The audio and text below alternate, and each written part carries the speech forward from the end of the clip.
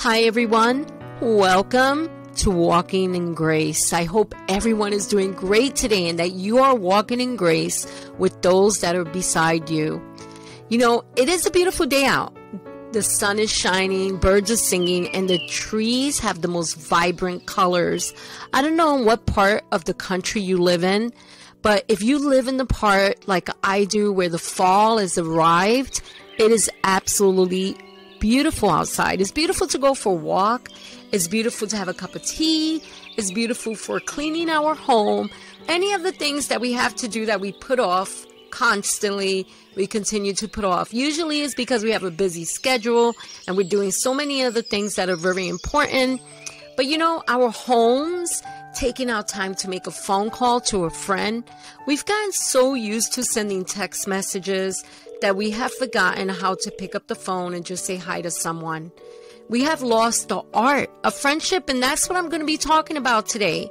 I am going to be talking about the art of friendship. Now, I am not a professional on friendships. I've also have bought into the texting phase. I've also have bought into, I'd rather send a text than call because I'm too busy, or not really spending time with friends, going out to get coffee, going out to just chat. Yeah, I've also lost the art of that. So today we're going to talk about how to get the art back. But before we start, I want to read a verse that to me just stood out to me. And it's 1 Thessalonians 5:11. Encourage one another and build each other up, just as in fact you are doing. It is so important for us to have friends that we encourage, that we love, even those maybe that we don't think they're kind of like have anything in common with us. Sometimes we forget to have friendships with them too. Those friendships are so important. Not just with people that we know, that have things in common with us, that like the same things that we like. Those things are important also. But how about sending a call or a card to someone that you really may not really associate with? Maybe someone in your church. Maybe there's a lady in your church that you really don't talk to. Sunday in and Sunday out, she sits in the back of the church. And we stay with the same cliques, with the same people, and forget to approach those who are the quiet ones, maybe the introverts that don't like talking to anyone. We have lost the art of friendship, and friendship is so important. I want to read this poem I wrote. I wrote a book, and it's called The Snowiest Day in Richfield Springs. When I wrote this book, I wrote it with friendship in mind, friendship in the holidays, family, fun times, the old times, when people would just stop by and sit and toast some toast and butter and a cup of coffee and just chat. We've lost those times. We've allowed fear. We've allowed different things that have happened to us throughout the years to get in the way of true friendship. And this was one of the poems that I wrote, and it's called Sniffles for Christmas. Sitting in my recliner, I think of family, holding my throw blanket and my tissues while I sneeze. I'm feeling really achy and a little humbuggy. A winter cold has got me declaring misery. I hear my neighbor knocking with scones and minty tea. And now I'm feeling cheery with pleasant company. Do you know? Yes, that's a Christmas poem, but that can be for any time of the year, for any holiday, for any weekday, for any weekend. Sometimes we're feeling that way. We may not be feeling good. Maybe a little bit of misery, maybe depressed, maybe going through anxiety. And we wish that someone would just call us, pick up the phone, or knock on the door and bring us a cup of tea and some scones, or sit with us and just see how we are doing. I remember growing up, I grew up in the city, I grew up in the Bronx, and I remember our neighbors. I remember them coming over and sitting with my mom and having coffee and chatting. That was such a special thing back then. Or my mom would get a phone call and talk to a friend. or a surprise letter in the mail that we didn't expect, or a surprise visit from far away where we showed up at the airport to greet someone that was coming to visit that we hadn't seen in years. Those were such special times. But now we've allowed the social media of life to be our communication process. We have allowed those things, instead of writing a letter to a family member that lives far away, instead of surprising them, having them pick you up at the airport, the special things that touch our heart. You know, when I wrote this book, it meant so much to me. I've also have struggled. I've been through pain in my life. I've been through hurt in my life. And I have struggled making friendships and trusting people and not wanting to be hurt. Do you ever have a problem with the word I love you? Yeah, that can be a problem for me. You know, I love you can mean so many things. I love you for friendship. I love you to our husbands. I love you to our children. And the greatest love of all, I love God. You know, those words, I love you, some people take those offensively. Because we forget to say I love you to our neighbors and to our friends. We forget to let them know they are loved. Maybe there is someone that is thinking right now they are done with life. They haven't heard the words I love you in a very long time. I know people that have never heard those words from their parents or never got a hug, or the parents were kind of cold. And it doesn't mean the parents didn't love them. They just did not know how to express love. You know, there is a story that I wrote in the book, and it's called A Story About a Deer. And I heard this story about a deer named Buckles. And this was a special deer because he went around the neighborhoods in Richfield Springs. He was a domesticated deer. He would go up to the neighbors, let them pet him, feed him apples. It was a special deer. It was a friendly deer. Buckles, my friendly deer. Buckles was my dear friend. He loved to live outdoors. I gave him lots of apples, and he heard me when I called. Buckles, Buckles, where are you? I miss your little steps, following me down the road like a loyal, friendly pet. Buckles wasn't a cat or even a puppy dog. He was the sweetest little buck who loved to visit and explore. Buckles, he's gone forever. We don't know where he went. I miss him with all my heart, my dear, amazing friend. I wrote this poem because it had to do with a friendly deer that would come in the neighborhood in the rural area and made friends with my family. And that's just really an amazing story. And they named him Buckles. But Buckles was gone one day because someone complained about him being in the area. So we never know what happened to Buckles. Do you ever feel like that? Is there one friend in your life that's disappeared, that's gone, that you say, that was my best friend? I have not seen them anymore. They were my best friend when we were in high school, but we never pick up the phone, or we don't think about through the years to write them a note or stay in touch. Or sometimes, out of no fault of our own, they're gone. Let's remember the art of friendship to show the grace and the love of God. Oh, sometimes I have lost that. We have become so touchy and so offended in our lives by everything and everyone that we forget the art of loving others. But one thing I have not forgotten is the art of drinking a good cup of tea.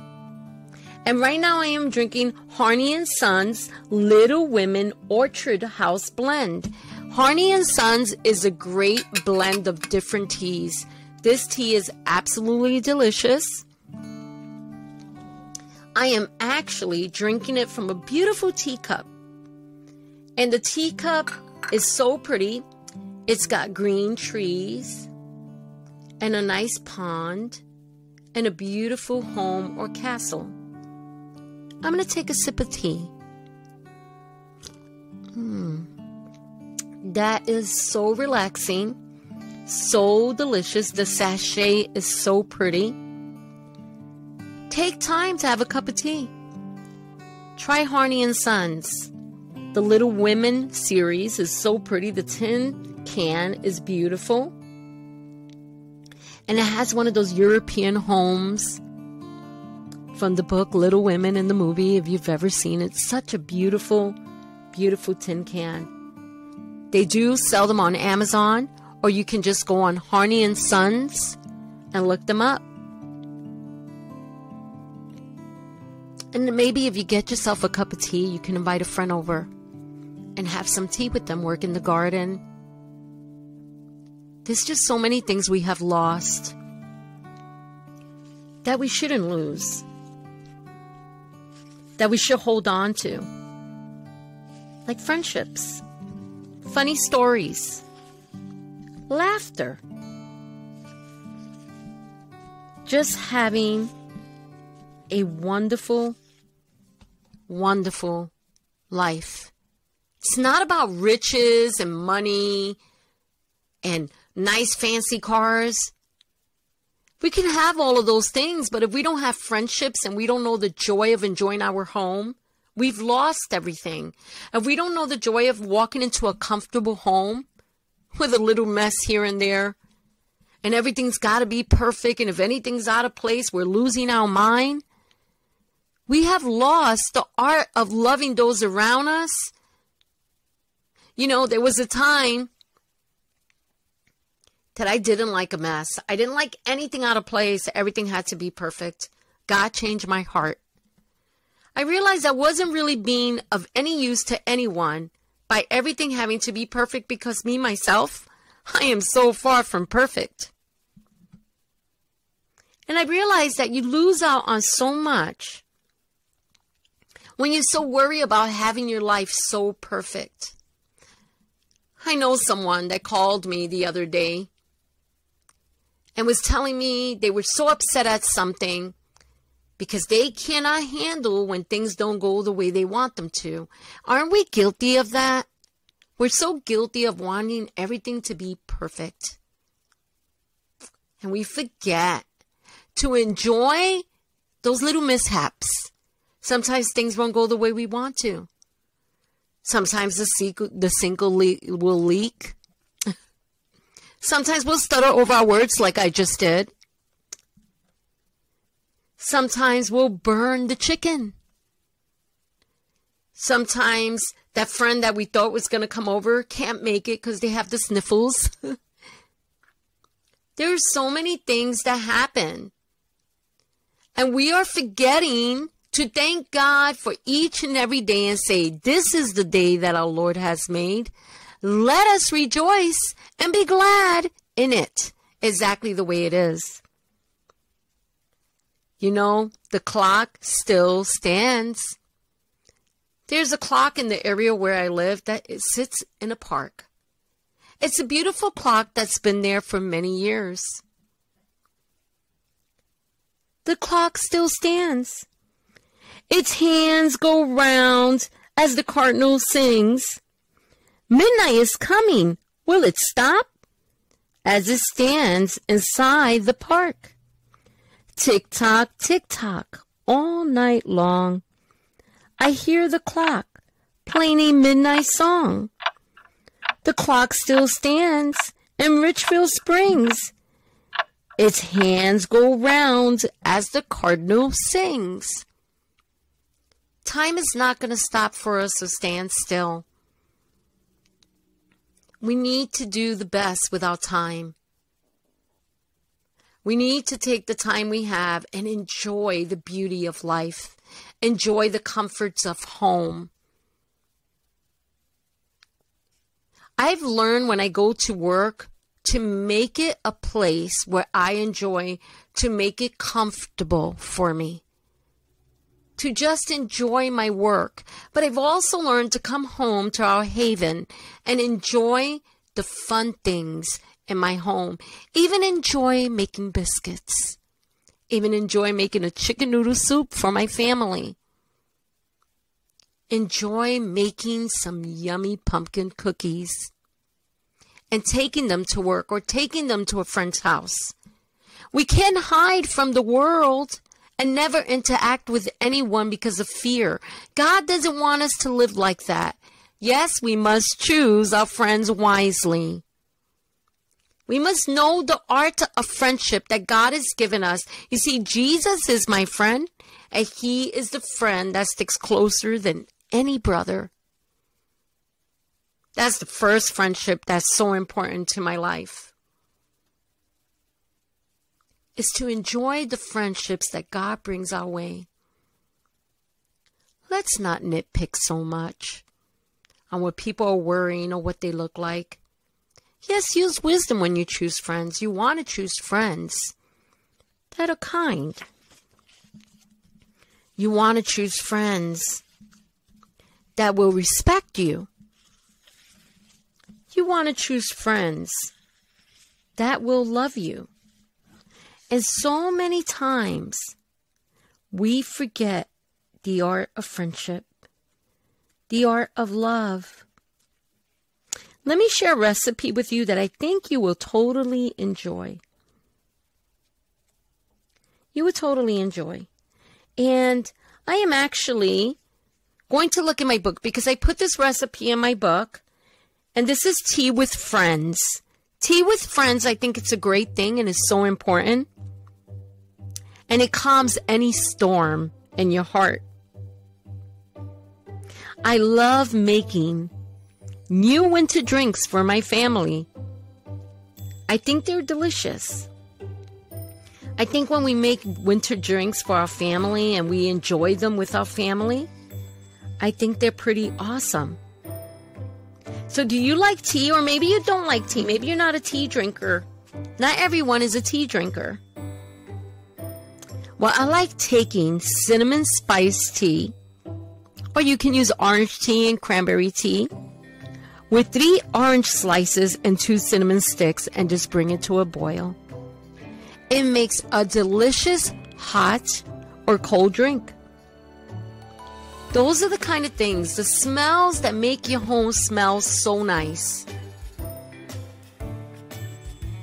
Just having your home so comfortable with pillows, plush dolls. You might say, well, I can't afford any of that. Well, guess what? Neither can I. That's why I go to thrift stores and garage sales. And you know what is nice? When you give a friend a gift. Maybe you have a pillow you're going to get rid of. Or something you're just going to donate. Why not wrap up something, put a bow on it, and give it to a friend? Let's not forget the art of making friends. The art of loving others. The art of friendship. I hope you enjoyed this podcast today. Go out and make a friend. Call a friend. Send a card. A surprise letter. Tell them you're thinking about them. When you feel anxious, call a friend. You're never alone. And remember, Jesus, he is the friend that sticks closer than anyone else. So thank you, my friends, for joining me for the art of friendship. Don't forget to try Honey & Sons tea. The Little Women Orchard brand is delicious. You would really, really love it.